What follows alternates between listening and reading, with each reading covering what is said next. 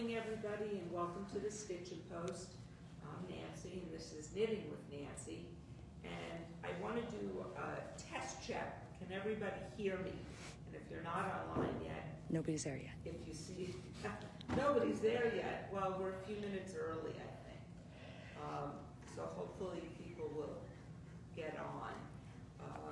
But I am going to announce, and I'll do it again at the end, starting next week, we are going to start Knitting with Nancy, still on Wednesdays, but at 9:30.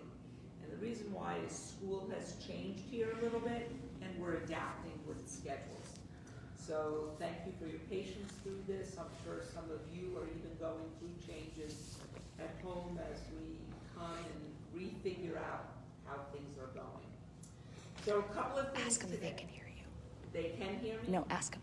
Oh, can everybody hear me? Val's asking, can you guys hear me? I'm trying to really project my voice louder.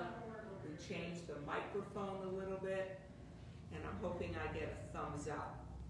And my voice is much louder today than in the past. So I want to show you some new yarns, something we're going to go over today for your sweaters or vests, either or. And I want to ask how everybody is doing, and by all means... Can't hear very well. Still can't hear me. Okay, hold on. Well. I'm going to turn up my volume. Let's keep trying. I'm trying to talk louder into the mic. How's that? Is it better? Terry, let us know. Terry, let me know if you can hear me. No, they say they can't hear very well. Okay, I'm coming in closer. So we'll come in much closer. What if I hold the mic up to my voice? Because we that's better. Tested it and it worked. And I turned the volume up. So pretty sure her mic is not feeding into your camera. Oh, well, you know what? We're going to do a little, oh, pardon me. I'm going to do a little. We're going to do a little test. And I'm going to hold the mic today and try to see. How's that? Better? Better? Thumbs up, everybody. Terry, can you hear me? I'm waiting. Yep, we're waiting. Well, I'm going to keep talking because I can see, at least on this thing, that my voice is almost all the way up to the loudest.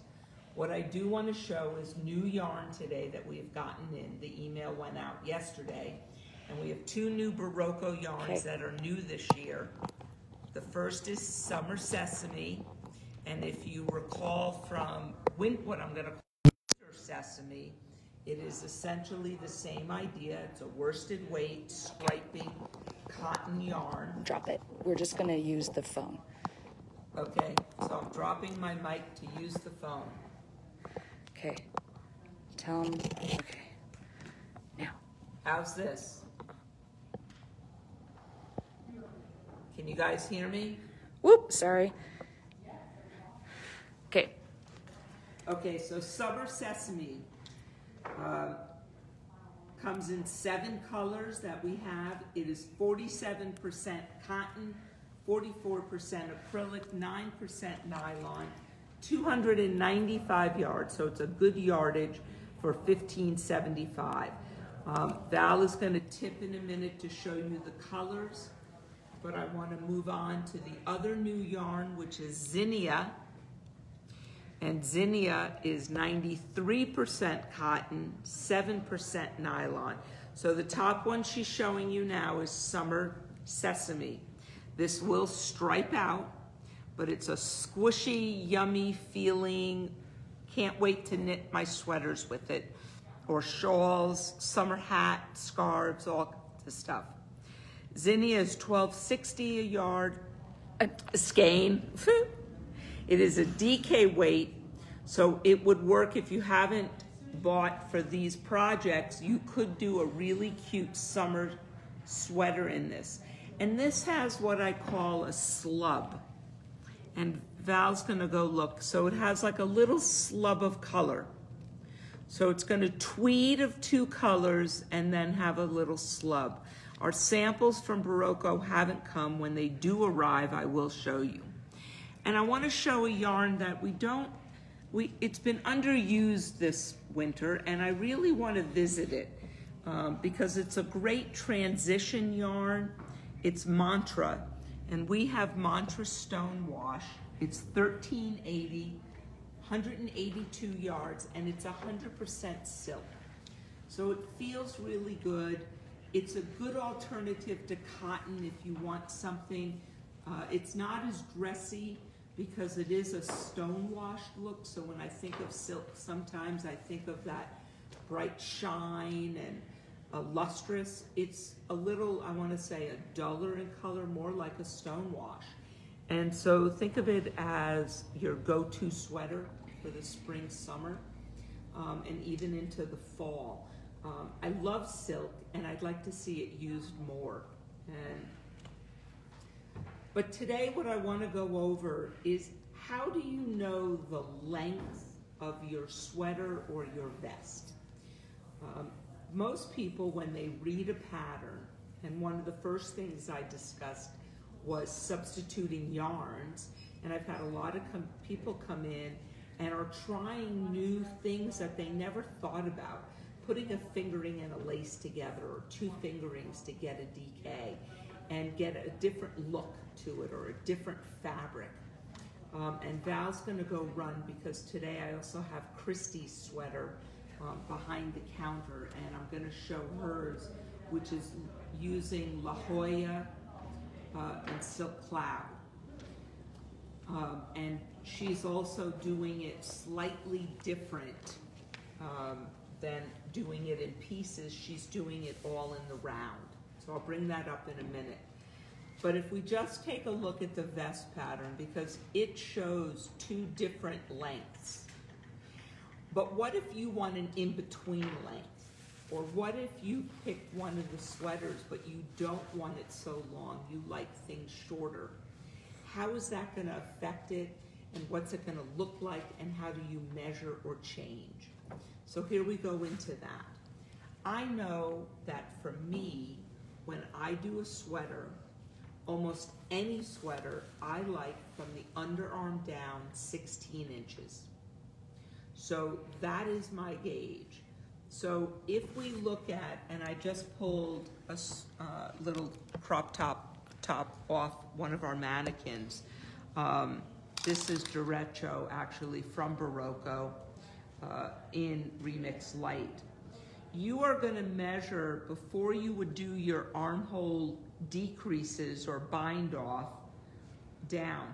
Now if I measure right here at the edge, if you look, my edge is kind of curled. So it's gonna be hard to get that.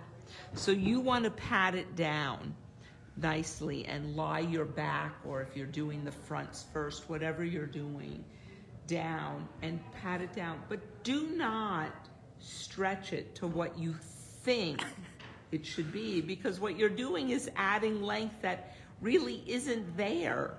And so you're gonna, if that's what you think, if you're gonna measure it by doing this, look at the difference I've just done by stretching. That's about an inch at least. And that's gonna change your overall appearance. So you wanna kind of shake it down, and I measure a little more in the center. So I open up, and I want a true measurement. So rather than, again, pulling this, I'm gonna lay it and pat this down and go up to it and hold it down. And now, well, I've stretched it. This was actually at a 15, and it's measuring now closer to 16 because I stretched it. Which is why you don't want to stretch, because when this relaxes down, you're not going to be happy. So again, I always said I like mine at a 16, and I wanted to go a little longer. So I'm at my bottom. I'm going to gently pull this up, and I'm just over my 16 at about a 16 and a half on it, which was where I like mine. Now I know things are gonna grow a little,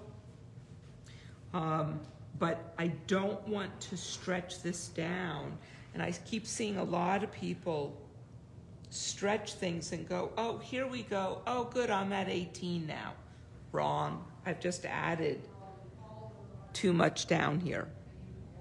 And that's not my true measurement. The other thing I see people doing is going this way and pulling it out to lie it flat. And every time someone comes in here, they go like this and like that, and you've now changed your garment. Will overall it affect it, that micro bit? No, but if you're trying to get 16 and suddenly you measure, 16 and a half or 17 and you start taking out and then you measure again.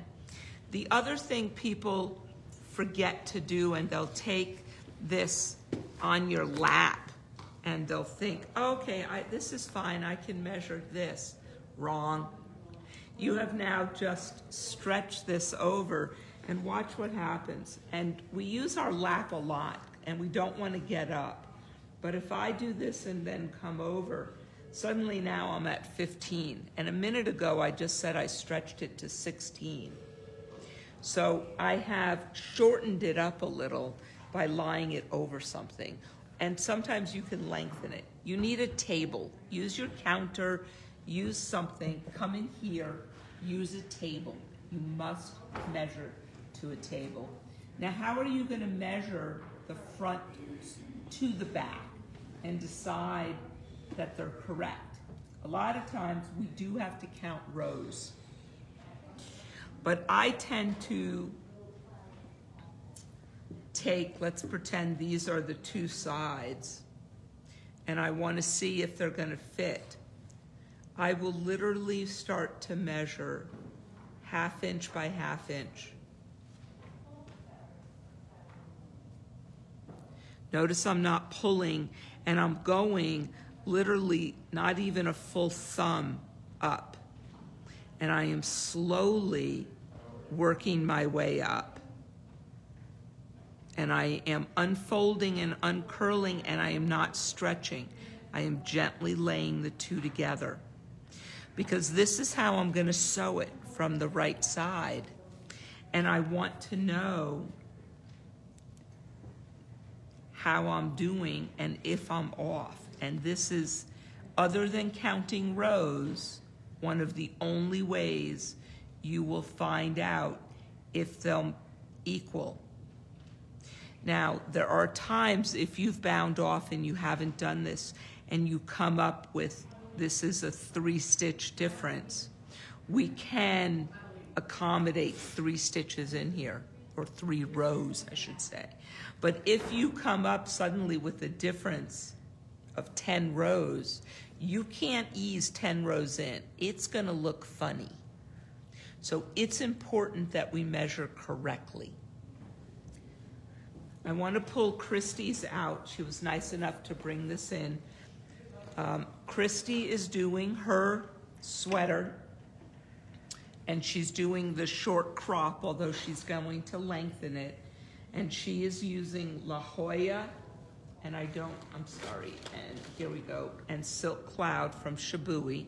La Jolla is from Ba Yarn, and she's putting it together. And I'm going to open this up so Val can see it. And you can see this if you can get close enough. That's the Silk Cloud. And if I tip it slightly, I don't know if you can see this little haze here. And that's the mohair with the silk. So, and it's not adding weight, but it is adding warmth and texture to it.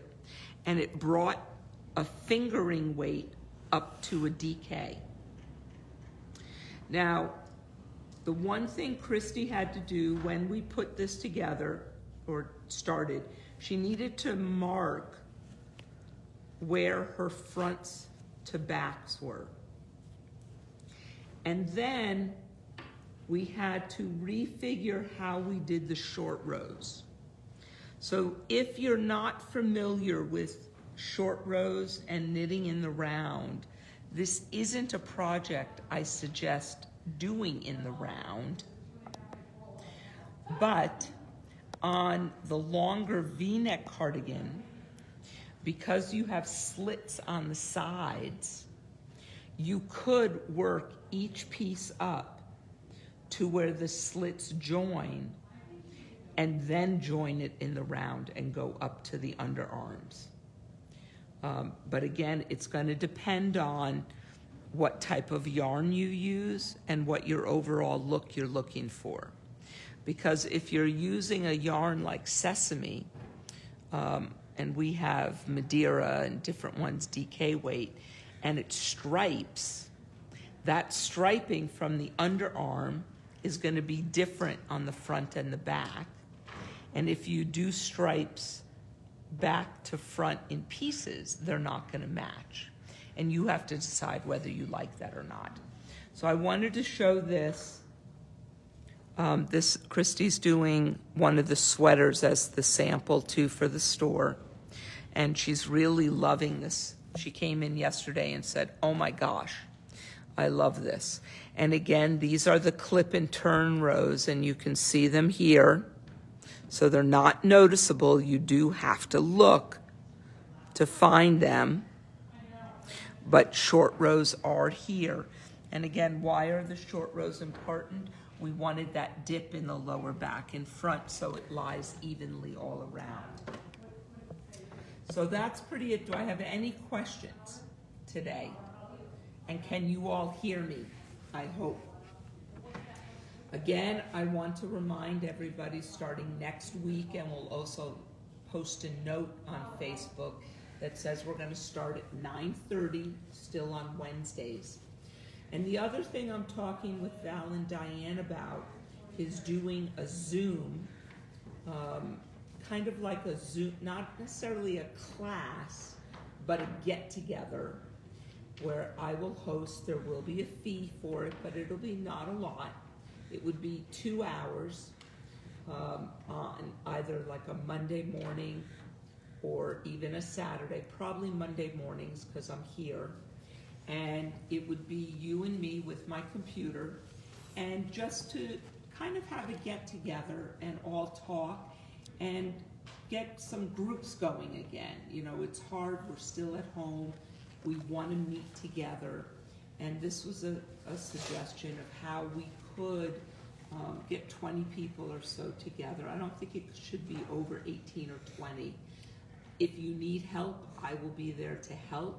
If you just want to talk, if you want to read a poem, show me your knitting, show everybody in the group what you're doing, and just have kind of a get-together. Even though it's virtual, we can still all get together.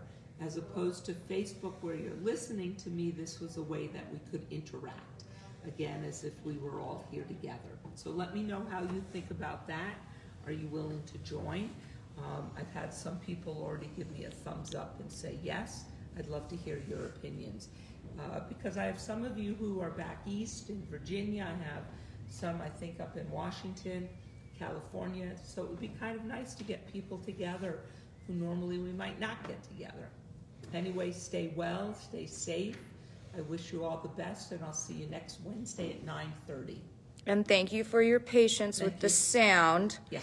I think Facebook and my microphone don't like each other, but we appreciate your patience and your commenting, and we will continue going on like this. Forward and working and smiling, and Val and I will keep joking around with you all, and soon we'll give you another tour of the store. Bye.